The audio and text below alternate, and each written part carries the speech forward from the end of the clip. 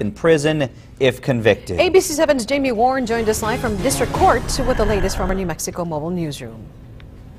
Regan Estella, Tai Chan appeared calm and composed here in court this morning.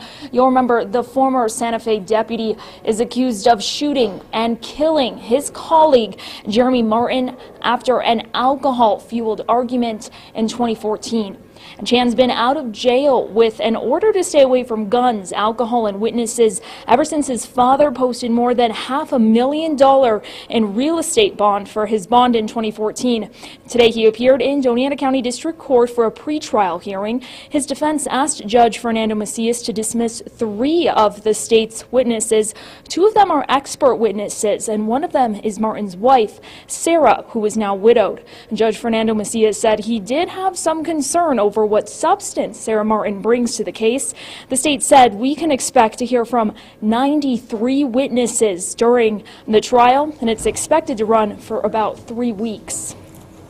But the question becomes, what's she being offered for, what relevance, and is it inflammatory? And quite frankly, if she gets up on the stand and starts expounding about Jeremy Martin's virtues, we are waiting in the wings with things about Mr. Martin that aren't so virtuous. Sarah Martin is a valuable witness with regard to important aspects associated with the decedent. She would be called as a substantive fact witness about a number of things that are probably not common knowledge at this point in the case. Judge Macias did not immediately rule out which witnesses will be allowed to testify in this case. Jury selection begins on Monday. Reporting live from the Doñana County District Court in Las Cruces with our New Mexico Mobile Newsroom, Jamie Warren, ABC 7. Also from our New Mexico